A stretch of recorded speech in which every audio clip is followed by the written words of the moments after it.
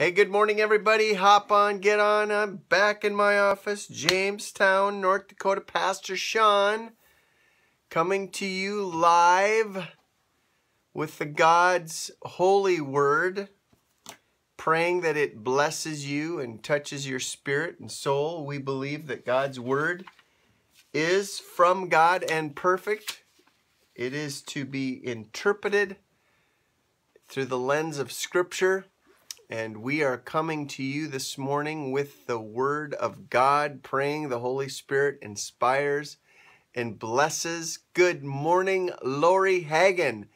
And there's my mother faithfully hopping on. Good to see you two ladies. Hey, Rena, nice to see you. How are you today? So good to have all of my folks getting on early. I've got a fun one today. And then we're gearing up for good morning, Rena. We're gearing up for tomorrow's Friday already. Ooh, where did the week go?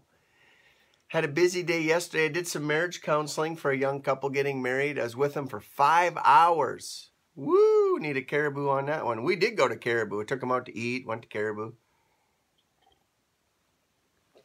I think it'll be a blessing for them, God willing. So anyway, today we're in John chapter 8. If you have your Bibles, which I always encourage you to do, have your Bibles, have your highlighters, get into the Word. Let's do that right now, if you will. Good morning, Brother Daryl. How are you today? Greet your dear wife.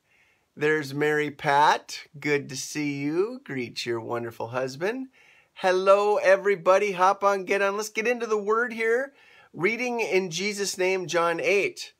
But Jesus went to the Mount of Olives.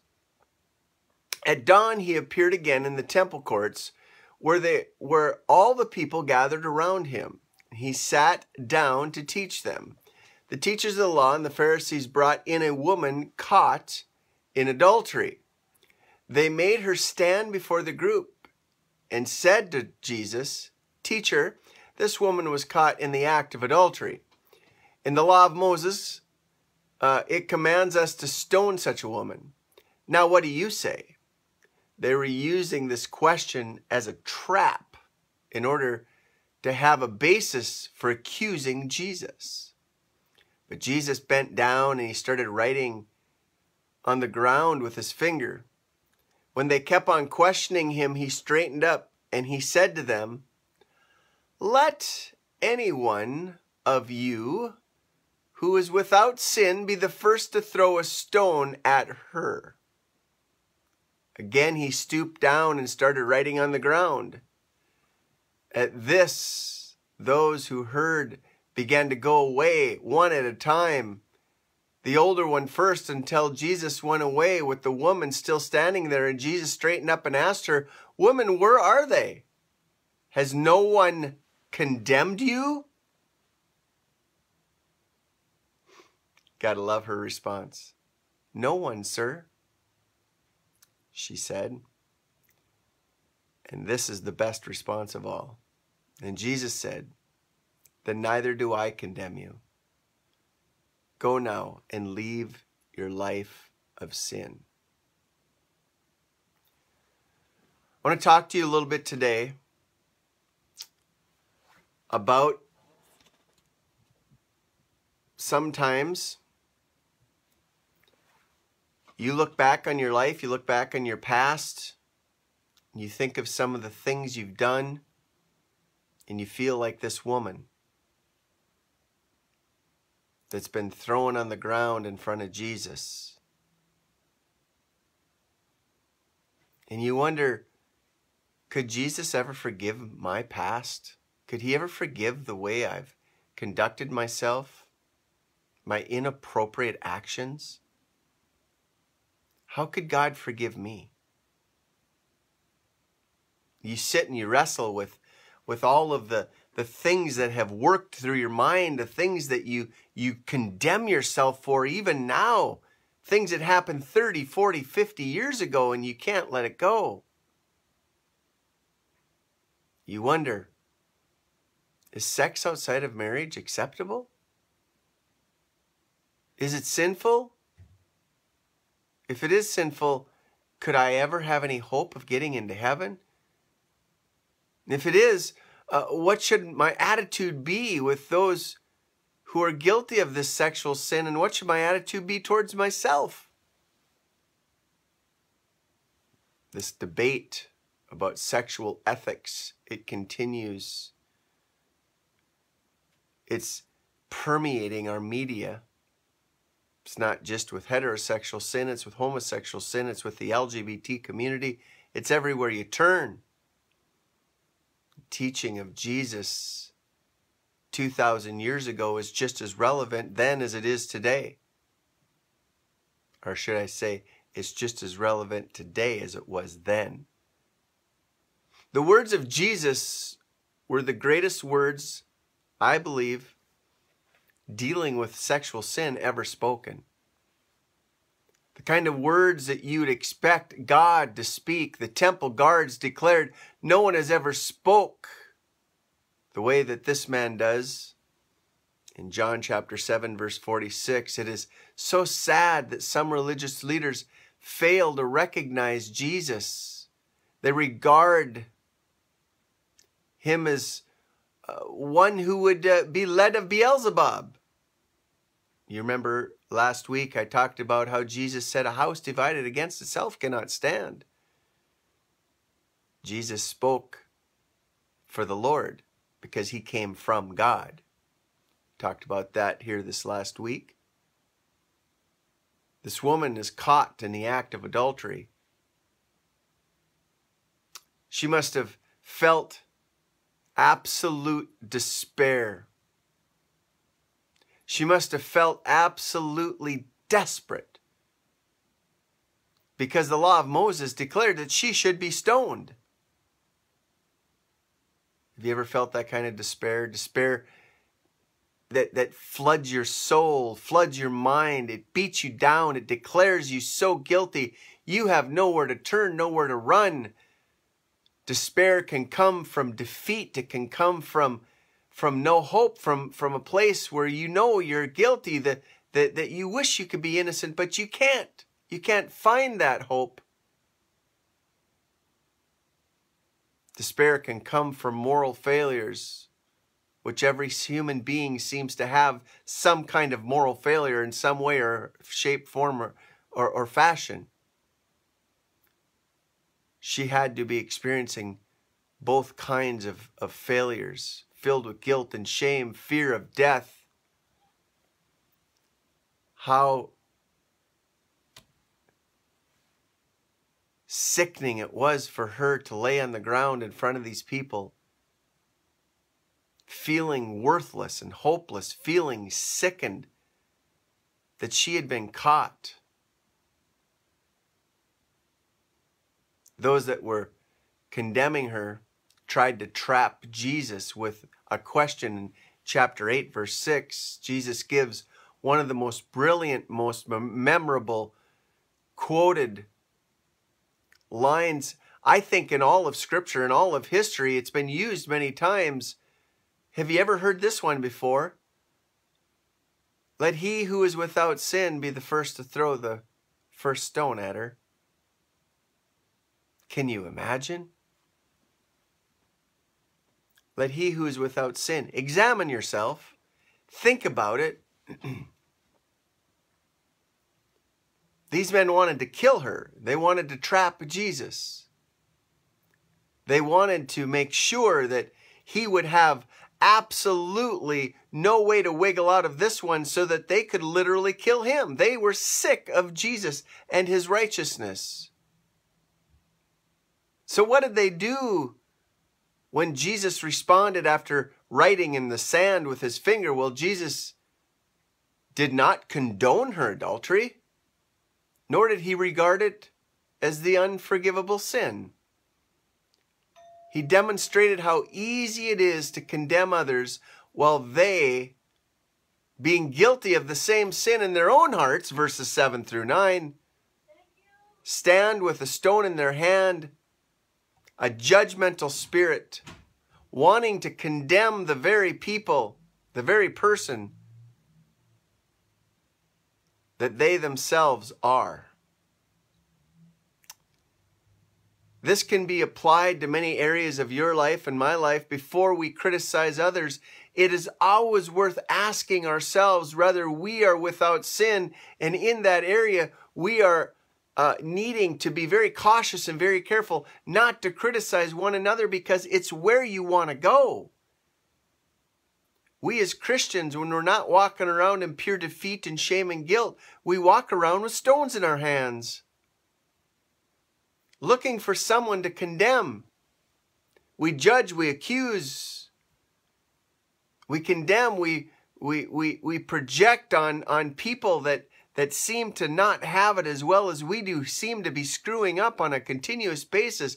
We project on them that we refuse to see their sin in us. It's an interesting thing, isn't it? You know, it is often said that people who live in glass houses shouldn't throw stones. You know why? Because when you throw a stone in a glass house, it tends to break the glass. We need to be cautious when we start throwing the stones in the context of the debate about the sexual ethics. As we look at our own hearts, there's often a lot of glass around us that is already broken, and more glass to be broken when we're ready to cast the first stone. So what do we do with a sexually deviant country, which we live in? Well, the account of the woman caught in adultery,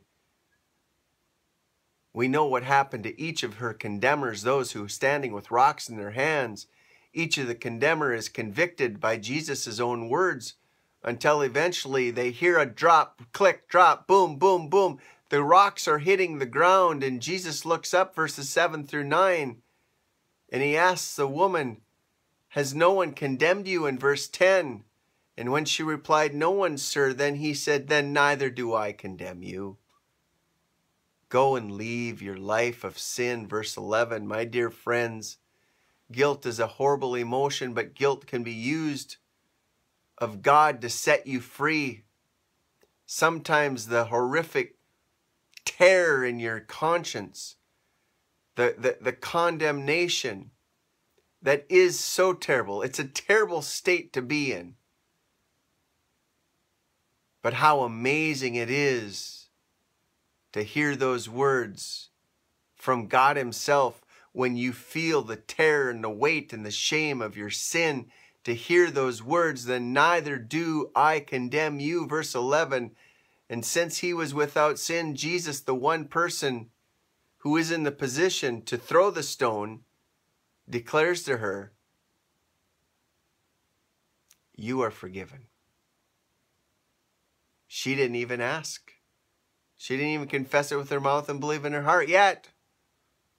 She was just shame and guilt laying on the ground, wishing nothing could happen. How could this happen? Listen, the beauty of how God works is when he declares you are forgiven, he speaks faith into your dead, lifeless spirit and soul, soaked in sin and shame and guilt, like this woman caught in adultery, feeling as if there's nowhere for me to turn, wishing you could shove those memories from the past in a closet and never to open them again.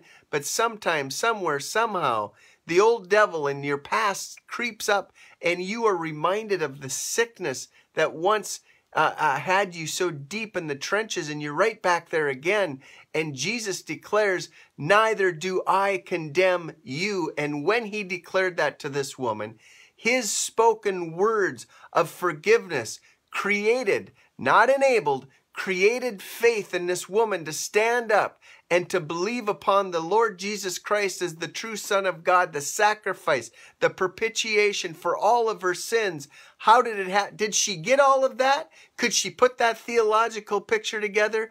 No way, no how. She couldn't get it. She didn't understand it. All she knew was she heard herself forgiven.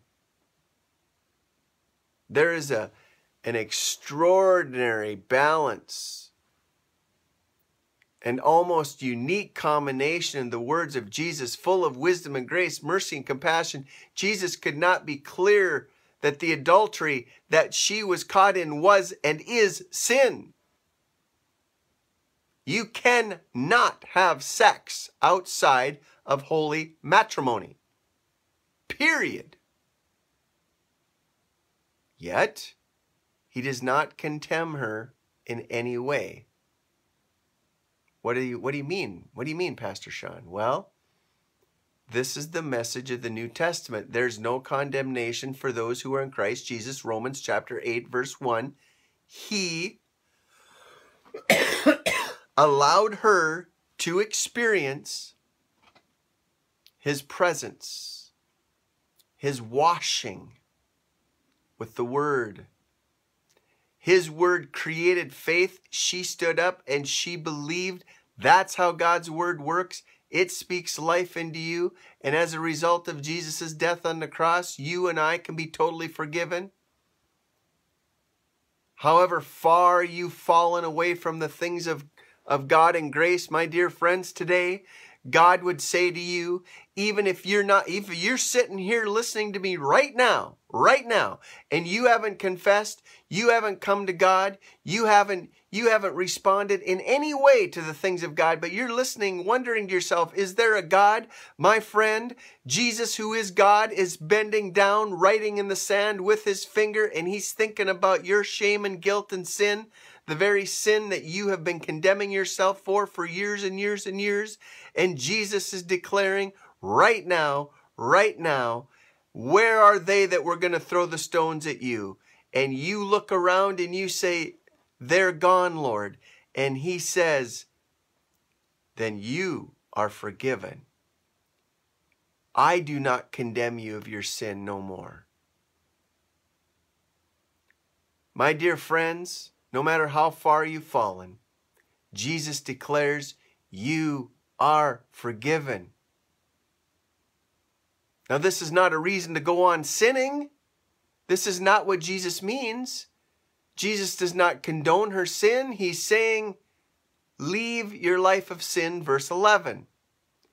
Jesus does not condemn us. He forgives us. And then he says to us, follow me, and I will make you fishers of men. How do you become fishers of men? Well, have you ever went fishing before? Yes or no? Did you ever dig up any night crawlers? Yes. Put them in a little pail? Yes. You got to your fishing hole, you put your hook on, got your little bobber on. What'd you do? You dug in your pail. You put on the biggest, fattest, juiciest earthworm you had. Your little night crawler. You throw it in the water, you wait for some hungry fish to come and take a bite of that big old night crawler, right? Right? You remember. What's the bait?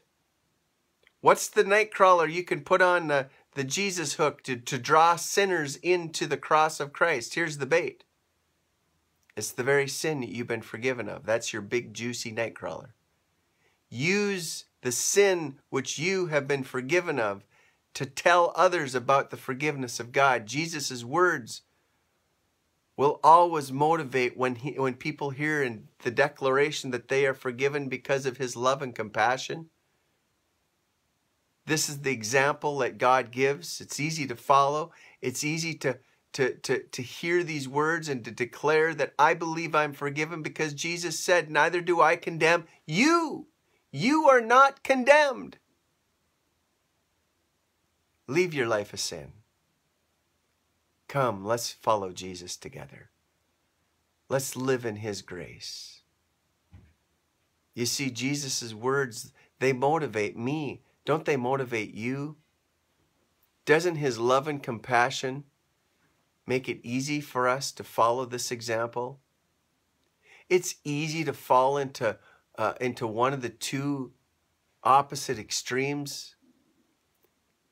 Either we condemn people or we condone sin. You know people that are living like this. They're either walking around condemning everyone they see or they're condoning all sin, saying it's all okay. Love does not condemn and love does not condone sin. Because sin leads to people getting hurt.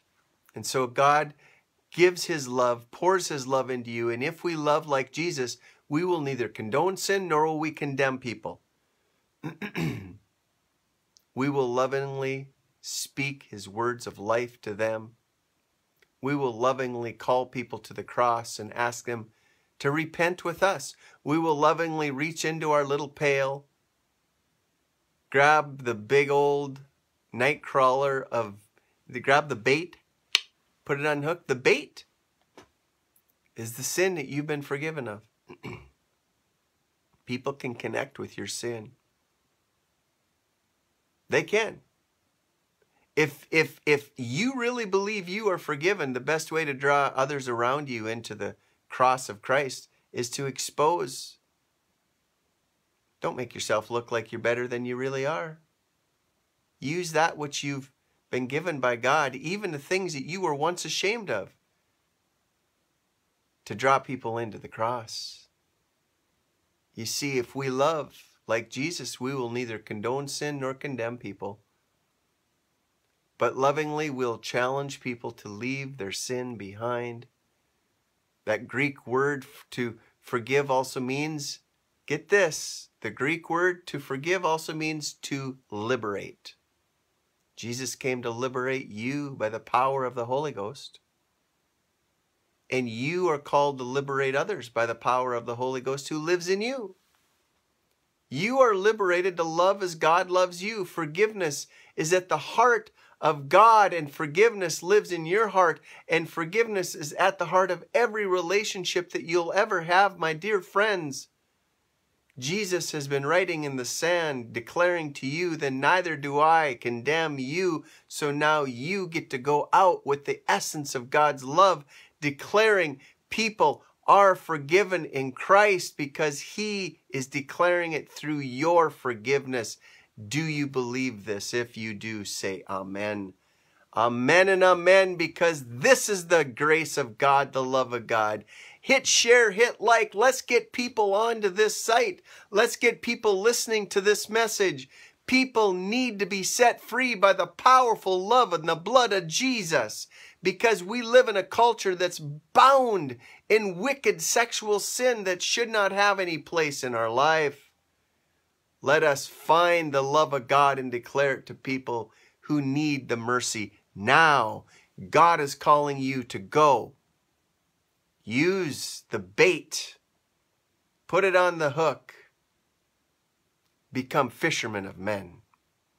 Amen. Father God, in Jesus' name, anoint your hearers with the greatness of God to go forth in the love of Jesus. Amen. And amen. Caribou Coffee. Love it. I'm glad you joined me today. Oli, bless you. Mary Pat, have a great day. Rena, welcome back. So good to see you. Bless you, bless you, bless you. There's Sherry Severson. Where are you staying? Where are you staying? What do you mean, where am I staying? I'm staying in my house in Jamestown. Where are you staying, Sherry? Got me crazy here. Amen, church. Please don't judge me and my family.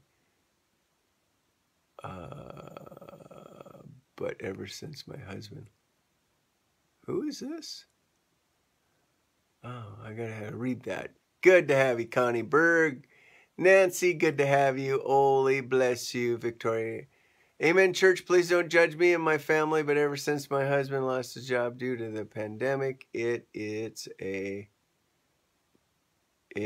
see, what's it say? Husband lost,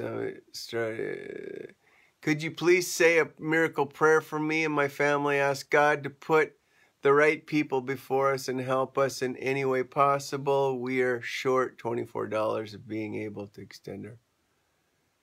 Where do you live? Victoria Miller, where do you live? Oli, good to have you today. Victoria, you get a hold of me by messenger. We've got ways of helping people, and we do help people. But we also ask lots of questions because we want to help people that are really in need. And sometimes we have to talk to people. Nancy, good to have you. Good to have you, Melinda Lux. Good to have you, dear mother. Mary Pat, Rena. Who else do we have? Daryl Losing. God bless you guys. God bless all you guys. Lori Hagan. It's been good to have you today. Bless you. See you tomorrow, Friday. God bless.